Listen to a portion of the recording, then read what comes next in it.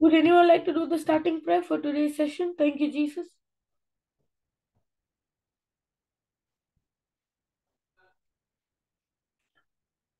Okay, praise God. Thank you, Lord. Thank you, Abba Father. Thank you, Jesus. Thank you, Holy Spirit. Thank you, Lord, for this wonderful day that you've given to us. Lord, we thank you for this time that we have gathered here to spend with your word. Lord, you teach us, you guide us, you reveal to us. Let it be everything of you and nothing of our own. Help us, O Lord Jesus, to focus on you, to have a single eye, to be single-minded, to keep our focus and our attention always on you and on your word. I thank you, Abba Father, for this wonderful day that you've given to us. And I believe, Lord, that in this day we can make you our priority. Make you the first place of our life. And Lord, I command every spirit of distraction in this session to come out right now in the name of Jesus. And I lose that we are anointed to study your word, to come here with one accord and to learn more about you. In Jesus' name I pray. Amen. Amen. Praise Amen. God. Praise God. Yeah. Let's go to Philippines.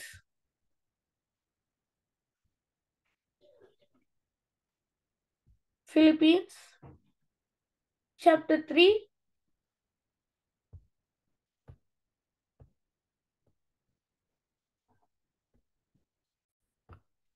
Philippines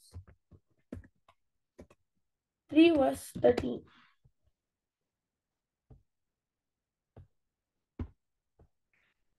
See this. Brethren, I count. Okay, would anyone like to read? Yes. But then I count not myself to I have observed, but this one thing I do, forgetting the things which are behind, and reaching forth unto those things which are before. Okay, now see this. Brethren, I count not myself to have apprehended. But this one thing or many things? One thing. So how many things is Paul doing? Many things or one thing? One thing. How many things are we doing? Many things. Many things, right? We are focused on many other things. But here Paul is saying he does one thing. Now why is this word one thing so important?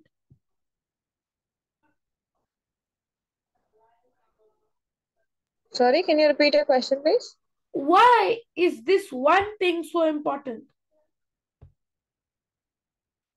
I came to this scripture just to show you this one thing that Paul is doing. Why is it so important? To be single-minded, to have focus on God. Okay, let's see from another scripture in the Bible what he says about one thing and many things. It's in Matthew chapter 6, verse 22. See this. The light of the body is the eye. If therefore thine eye be single, thy whole body shall be full of Light. But if thine eye be evil, thy whole body shall be full of darkness. If therefore the light that is in thee be darkness, how great is that darkness? Now when I read this, I did not understand what it meant. Did anyone else understand what it meant? Why is Jesus saying this? The light of the body is the eye.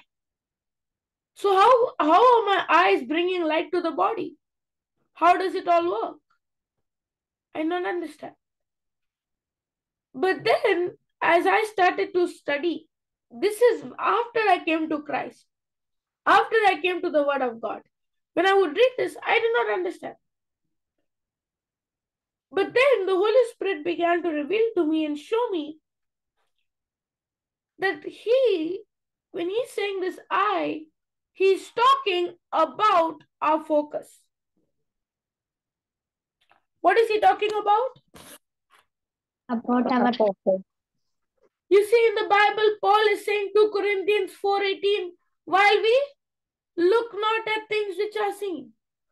What does that mean? We don't focus.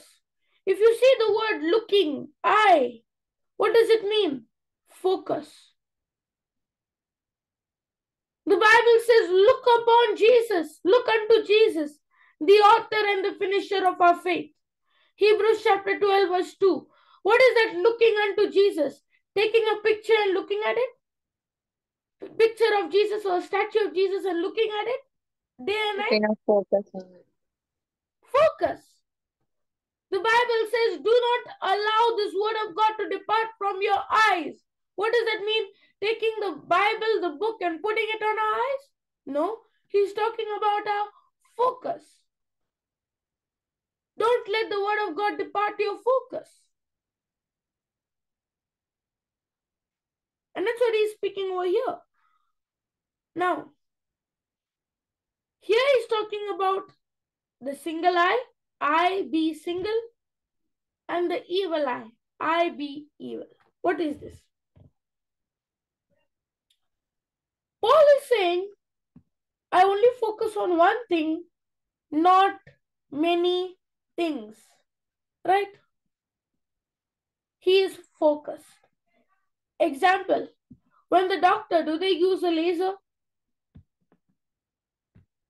Yes. What does the laser do? Is it very powerful? Yes. Why is it so powerful? It is powerful because the laser can penetrate through any structure to get the result. That is why the laser is so powerful, because the light of the laser is focused. You see, when you're sitting in a room, Sister Selena, for an example, Angelica, when you're sitting in a room, is there a light in that room? Yes. yes. But is that light spread everywhere? Is it shining everywhere or only in one place? Focus. Shining everywhere. Yeah, shining everywhere. Anyway. And so in the same way, the laser is also just a light like that. The only difference is it is focused. So today, we have to ask ourselves, are we focused? And when we are focused on the word of God, see, we cannot be focused on two things or more. We can only be focused on one thing at a time. When you use a microscope and you want to look into something and you focus on that, can you look into two things at one time, or do you focus only on one object? Family. And what do? You focus in on that object. You focus in other words, and then you reach the point where now you focus, now you have to find focus. So in the same way, in the word of God, according to the Bible, Jesus is talking and he's saying, our focus should be single. Our focus should be on one thing. A person can experience the fullness of God, the fullness of God's light in his life when his focus is single. What is Paul's focus? He is focused on one thing, not many things. I do one thing. Paul's focus is single. That's the key. My focus is the key. That's what the Bible says. A double-minded man will not receive anything of the Lord. Why? A double-minded man is having an evil eye.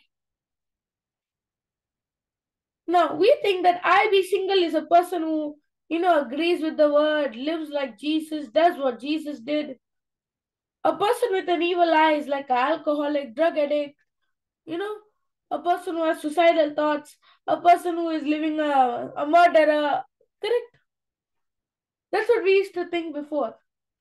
Single eye, evil eye. Okay, when I said I would never understand it, I would never understand this. The thought used to come, maybe the single eye is just, people who are in the word, holy, like the priest, the person, the pastor, the preacher, and the eye evil is the one who's committing sin, adultery. That's what it probably means. But a person can be in the word of God. A person can believe in Jesus, but that person can still be evil eye. Still have an evil eye. A person can be in the word and can have an evil eye. But a person can be in the word and have a single eye. Now, what does it mean to have a single eye? What it means to have a single eye is focusing on only one thing. See, in the world we are living in today, we are bombarded with knowledge from everywhere. Is that right? You go on at the time of our ancestors, did they have the internet? No. So No. were they even doubting the word? Or did they know that there is a God? Did they know that there is Jesus? And did they believe in Jesus? Right? They knew and believed. Maybe not the way we believed, not the way we believe now with the promise. But of course, they would never have a doubt. Is Jesus really the Son of God? Do you think they Yes. would ever have the doubt? No. Why? Why? It's their heart. If I would have to compare, I would compare it to a heart of a child who is told Jesus is Lord God Savior, and they received it without questioning. Without questioning? You know why? They were not bombarded with the knowledge that we are bombarded with. Did they have internet? Hallelujah. No. Did they have Google? No. The only way they could get information is when they're crossing the road or they're walking on the road and they meet one of their friends and their friend speaks to them. Hallelujah. Or if they read the newspaper. Right? That's the only way they could get, knowledge. Not even the TV. Correct? Yes. So, they did not get bombarded with knowledge. That's why you see they never doubted. Is there a really God? Who's the real God? Is Jesus the real God? Is he the real God? They never doubted. The reason why our eye is not single is because there is so much knowledge that we are bombarded with, so that now rather than keeping my focus on the word of God, my focus is distracted from the word onto the knowledge of the world. Isn't this what happened? Isn't this what is happening? Yes. Evil eye means a double mind. And today the reason why we have evil eye is because we hear knowledge, we hear understanding, we hear things from the world. You know who's a person who has an evil eye? A person who has an evil eye will never be able to depend on God as their father. You know why? Because the Bible says, trust in the Lord with all thine heart and lean not unto thine own understanding. But what happens is when a person is evil eye, He's bombarded with the knowledge of this world. Now he's no longer leaning on trusting in the Lord, leaning on God, but now he's trusting in and railing on his own knowledge, on his own understanding. And that is the reason why he has an evil eye. Now he doesn't depend on God. He doesn't depend on his word. Rather, he depends on his own strength and on his own ability. Right? So an evil eye is a person who's dependent always on his own ability. A person with a single eye is a person who's dependent completely on God as his source. He is not doubting. He is not wavering. He is not like when you see, have you seen some people, one day they believe that Jesus will heal them. The second day they believe Jesus has already healed them. The third day they believe that it is not God's will for me to be healed. Then the fourth day again they believe that Jesus has healed me. Then the fifth day Jesus will not heal me. The sixth day because it is not my will. Now are they strong or are they wavering? Wavering. Wavering. Wavering. Why are they wavering? Because their trust in God is not constant. Yeah. You know how it is? A person is driving a car. Today he's driving on the right side of the road. Then he's driving on the side of the opposite direction. What is going to happen to him? If he's driving this way and all the cars are coming this way, what is going to happen to him? Crash. But One day he's in this lane, the other day he's in that lane. One day he's in the right lane where he's going, the other day he's in the right lane where he's going against the traffic that is coming. It's not going to work. So can I just wave one side and this side, one side and that side? That's why Jesus goes on to say in verse 24, no man can serve two masters. No man can, be in two kingdoms. No man can, put half of himself in this kingdom and half of himself in that kingdom. Either you're in the kingdom of God or you're in the kingdom of darkness. An evil eye has so many things to focus on. And one of the classic examples for this is Martha and Mary. How many of you have heard of Martha and Mary? Who is good? Who is better? Mary. Mary. Mary. No, Martha. Martha is better, right? Mary. No. She's a doer of the word. Come on. She's doing the word. Mary is only listening, but Martha is a doer of the word. So who's right? No. Mary kept her eyes on Jesus. And what did Martha do? But Martha is cooking. If she doesn't cook, then who will feed Jesus and the disciples? Right? Mary is the real doer of the word because her focus is on Jesus. Mary is lazy. Martha is doing. And then on top of that, you're saying Mary is doer of the word and Martha is lazy? Martha is focused on works. And Mary is focused on what? You said she's a Jesus. doer. You said Mary is a doer of the word. That means she's also focused on works. Focused on listening the word of God. Okay, correct. Now, you see, Martha and Mary, they were both serving two masters. I mean, Martha was focused on serving two masters. Mary was only focused on serving Jesus. And you know how she was serving Jesus? She was listening to the word. That's all she had to do.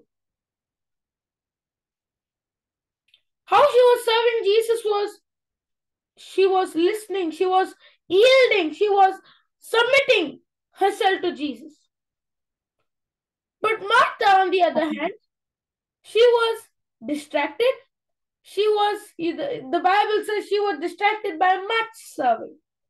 She also served Jesus. But the difference between Mary and Martha is Mary allowed Jesus to serve her. Martha did not allow Jesus to serve her. Rather, she thought, I have to serve Jesus.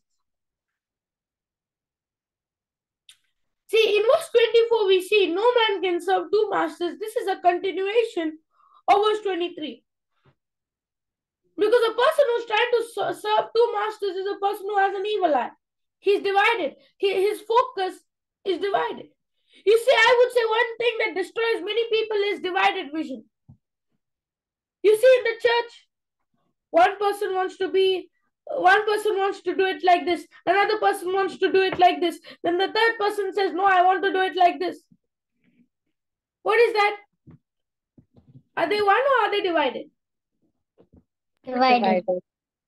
Why did the early church experience so much manifestation in their lives? Because they are Because focused God on had chosen the early church, God is not choosing us now. No. They were in one accord. Yeah? They were in one accord. Correct. You see, in the early church, it was not about an individual. It was not about a person. It was not about he, she, the preacher, the pastor. It was all about Jesus, and it was about Jesus alone.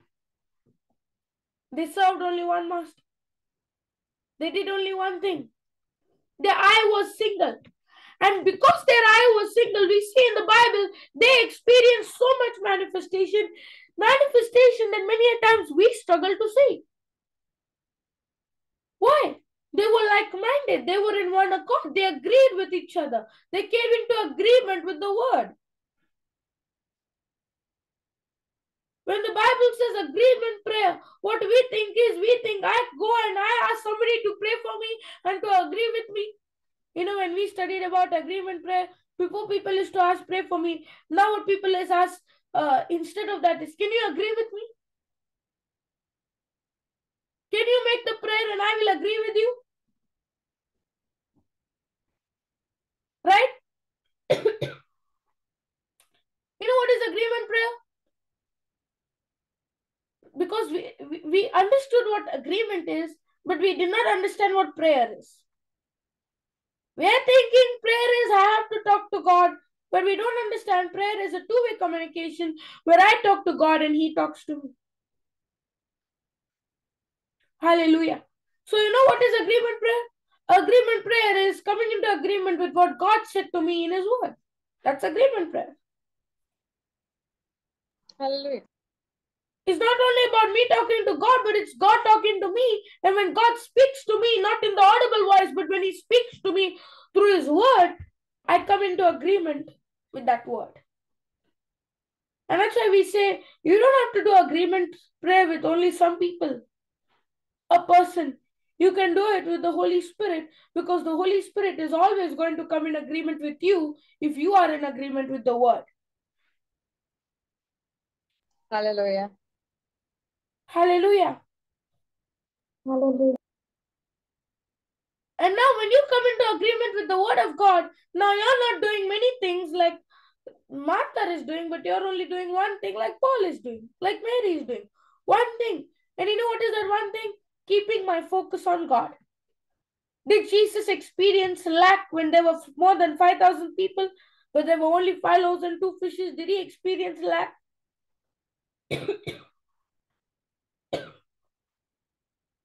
He did. The attack of Satan was coming saying, you're going to lack. But did He agree with the lack? No. No. He did not allow it to come. See, we think, come to Jesus and all your problems will be solved. You'll no longer have any problems. No. When you come to Jesus, problems will still attack.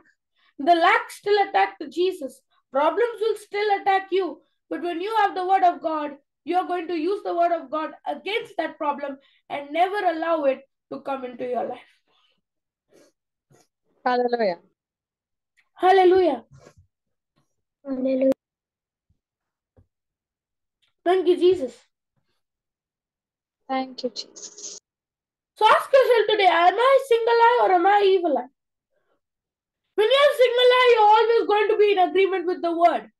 How did we know that Jesus was single-eyed in the midst of the land? He looked up to heaven and Thank the Lord. Thank he God. looked up to heaven and Thank God. Thank the Lord. there is another word used. He looked up to Praise heaven and God. he Praised God. praised God, okay?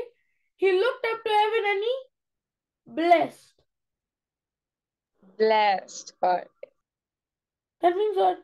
That means his focus is on God no matter what comes. His single eye. That's why he looked up to heaven and then he blessed the loaves.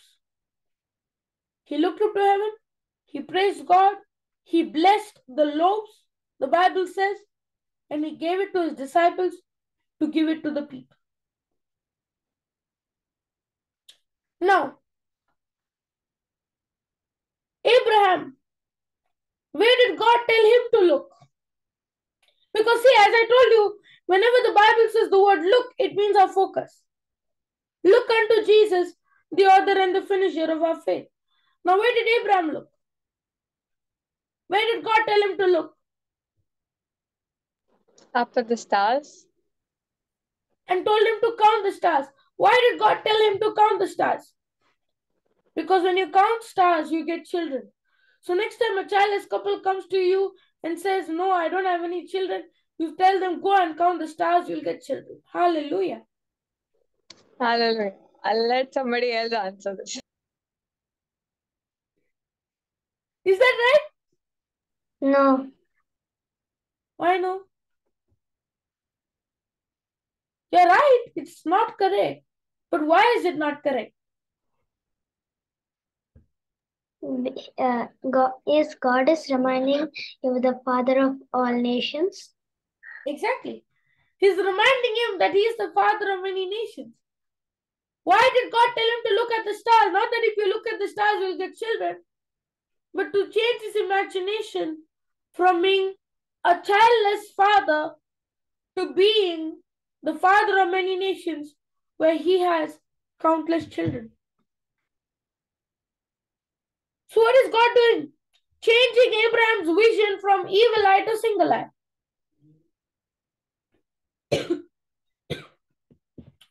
How many times have you experienced when you go through a situation, you are reminded of that word that you learned before, correct? No.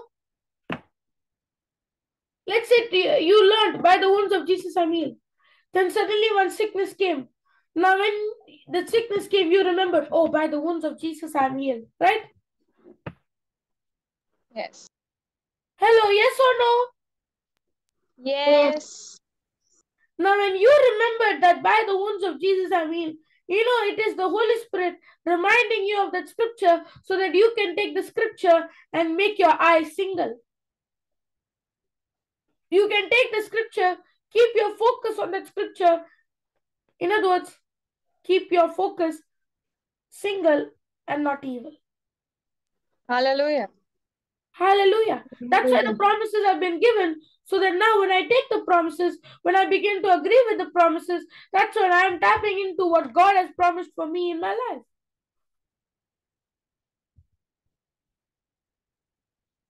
Hallelujah.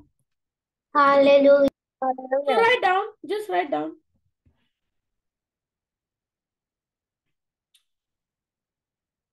The Bible says, the Bible says,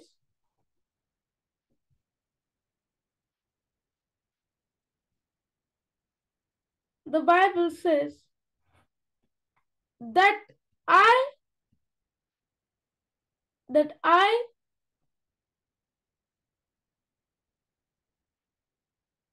that I should have a single eye. That I should have a single eye.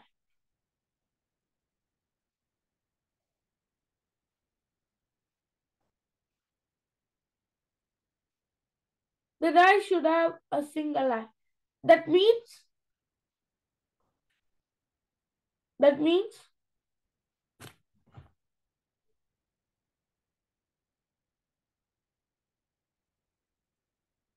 That means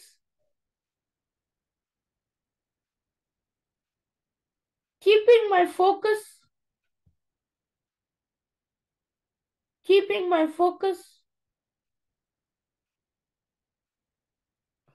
only on one thing,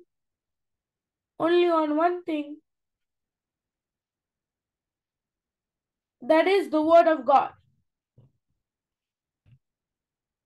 That is the word of God. Hallelujah. That is the word of God. Hallelujah. Any questions? Any doubts? Thank you, Jesus.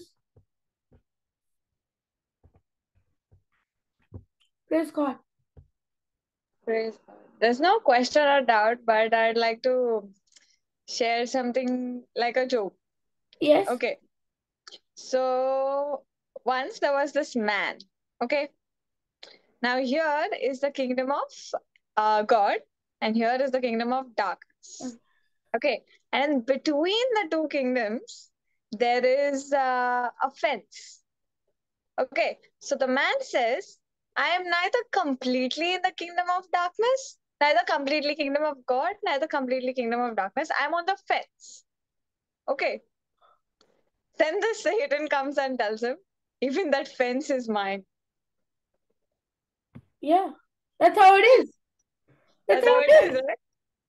You have to be completely on the other side. Otherwise, nothing on the fence in the kingdom of God. You know, there used to be one boy who used to give this example whenever he would take the scripture. He would say it's like when you see in the Indian movies, one man standing on two jeeps. Yeah. That's how it is. I'm in one kingdom, whereas I'm in the other kingdom. I put my legs on both. Yeah. Praise God. Praise God.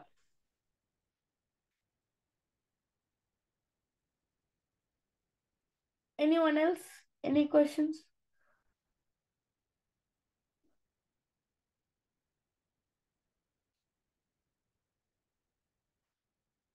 Praise God.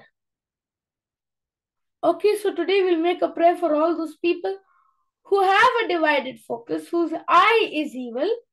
We'll make a prayer for them so that they are able to keep their eye single or based on the word. Thank you, Lord. Thank you, Abba Father. Thank you, Jesus. Thank you, Holy Spirit. Lord, we understand how important it is to keep our eye, make our eye single, to have a single eye. And so, Lord, I believe that everyone who is in this session or who will watch it later on YouTube or Facebook, Lord, I command every demonic spirit of divided focus to come out right now in the name of Jesus. I believe, Lord, that you are helping us to have a single eye and to always keep our focus on you. And Lord, I believe that we are anointed, that we are blessed by your grace to study your word, to meditate on your word, and to look unto you, because you are the author, you are the finisher, you are the developer of our faith. We thank you, Abba Father. We thank you, Lord Jesus. In the mighty and glorious name of Jesus Christ our Lord. Amen. Amen. Amen. Amen. We'll pray in tongues. Thank you, Jesus. Horabakambe bakanderebe. Kiandara bakandelele kiantara bashi antara bababa. Bukulushikala.